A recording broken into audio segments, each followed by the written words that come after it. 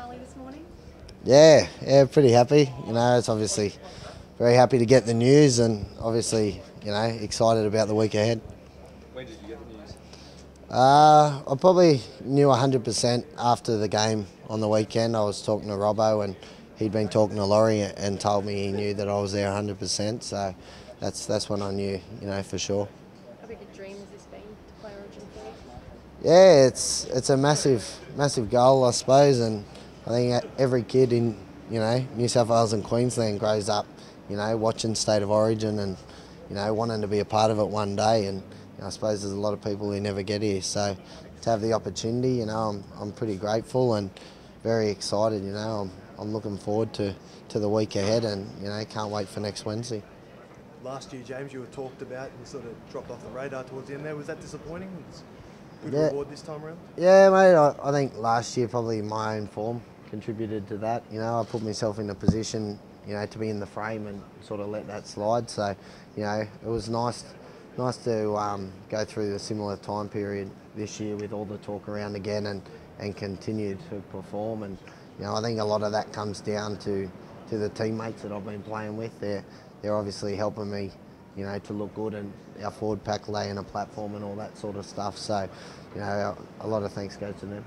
Laurie said a big part of why you got the knock has been a calming influence on Mitchell on the field. Did you hear those comments? What do you make of that? Yeah, look, I suppose our combination relationship's been pretty well. We've settled in pretty quickly there at the Roosters, and I think Piercy's doing a bit of Bikram yoga, so I think that might be helping. I might be getting a bit of the credit. So. Has he had a big influence on your game on the field? Oh, look, it's he's been a lot of help for sure. I think I've said it before that when I was signing, he was a big part of why I went to the Roosters, and I always liked the style of player he was, and I thought we'd play well together, and it has clicked, and ever since I got back, everything's just fallen into place, and like I said, it's ended here, and it's a dream come true. How old were you the last time you said last week? What was that, 7 years ago? What's that, 1920? Do you have any, insight as to how they can end the hoodoo?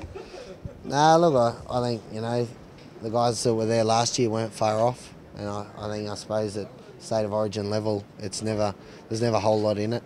I suppose the way I'm looking at it is that to go in, if we all perform well, we've got the calibre of players here.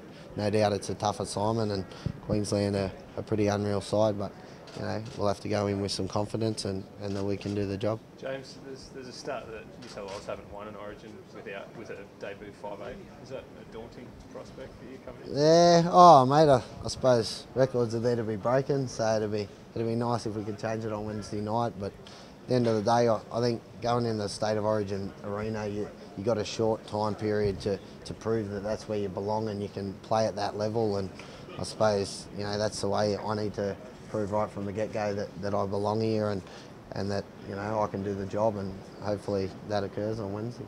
What kind of role has your family played in you getting here? Yeah, look, they've been really big. I think if it wasn't for Jess and me two kids, I think off the field they've settled me down a lot. Probably still running around being a rat bag if not. So I think when I'm happy off the field, it translates on the field, and I think definitely a lot of credit goes to them. You have a bit to say on the field to your old Melbourne teammates, Billy and Cooper? Oh, mate, no, I think it'll just be knuckling down and concentrating on my job. At the end of the day, it's something I've got to remain focused for 80 minutes so I can do the job that I need to do, and that'll be my first focus. Are you rooming with Mitchell this week? Yeah, rooming with Mitch, so that'll be nice. We room together all the time, so it'll be nice to have that familiar face there. His turn to be a calming influence? Yeah, exactly right. So, no, it'll be good, mate, having him there, and he's been here and done it many times before, so, to get a bit of experience from him would be nice. Obviously, Laurie's got a lot of experience in 5-8 in Origin. Have you spoken to him much, and will you lean on him a lot? Yeah, mate, I think you'd be silly not to, and obviously Trent Barrett been in camp as well. Their two blokes had a bit to do with Baz in country camp, and obviously Laurie, blokes that have played in the same position at at this level and succeeded. You know, it's obviously nice to have a shoulder to lean to and, you know, talk to and get some advice. In terms of the aspects of your game, you bring goal kicking. What else do you think you'll bring to the Blues side? Oh, I think, you know, I think defensively on Wednesday night that'll be my first focus. You know, I think that's an area I've improved a lot this year and with the Roosters and with Trent. So, you know, that'll be my first goal. I think if I can get my defence right and not let anything through and you know, create the odd opportunity here and there, then I would have done my job.